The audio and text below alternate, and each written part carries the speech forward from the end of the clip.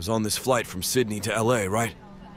The plane wasn't packed, which was nice because everyone got a bit more room to stretch out. It was one of those older planes, a bit noisy, but nothing too bad. Everything was going smooth until this really strange thing happened.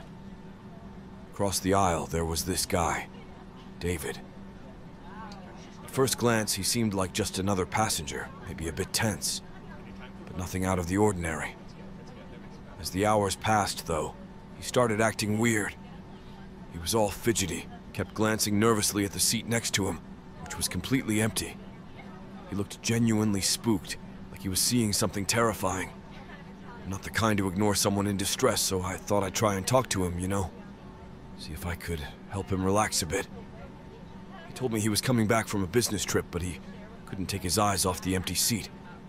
He leaned in close and whispered that he was seeing this shadowy figure sitting there, murmuring things he couldn't make out.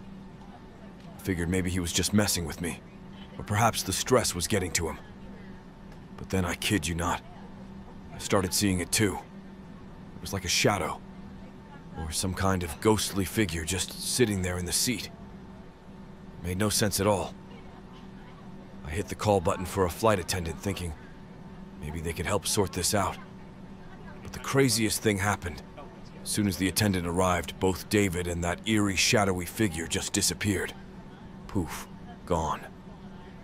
The attendant looked at me like I was pulling a prank or something. She even said the seat had been empty since we boarded. For the rest of the flight, I couldn't stop thinking about it. My eyes kept darting back to that empty seat. I was trying to figure out if I was losing my mind. Was David a ghost or something? Did I imagine it all? It was the most bizarre experience ever. I kept replaying it over in my head, trying to make sense of it. Where did David go? How could he just vanish into thin air like that? And what was up with that shadow thing?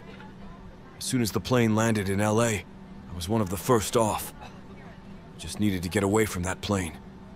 The whole thing stayed with me, nagging at the back of my mind. I still think about that flight sometimes.